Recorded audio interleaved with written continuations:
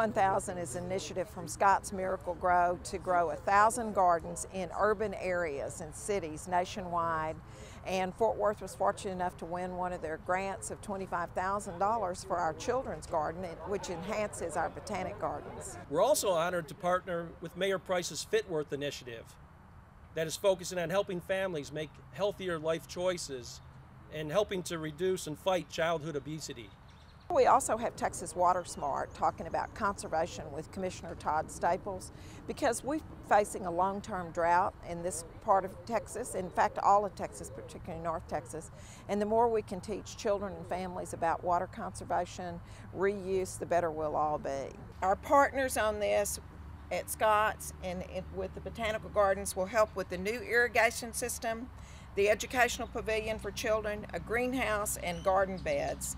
It's a child-friendly environment that makes it the focal point for youth, for learning, nutrition, and active and healthy lifestyles.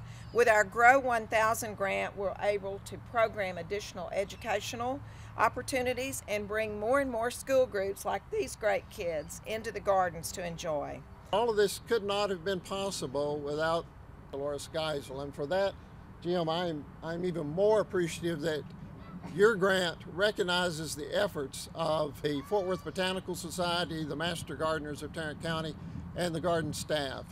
I started volunteering when I retired, and I joined the Master Gardeners, and where I chose to volunteer was the children's garden as it once existed.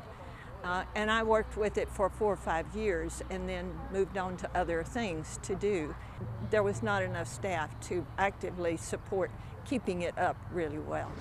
So when I became president of the Botanical Society, I approached Henry about the society paying for the equipment and supplies and having Master Gardeners help me to do this.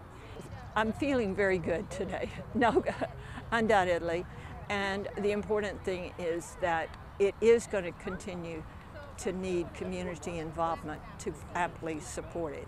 Now, our construction is pretty well finished. Now we're ready to really move into education in the community.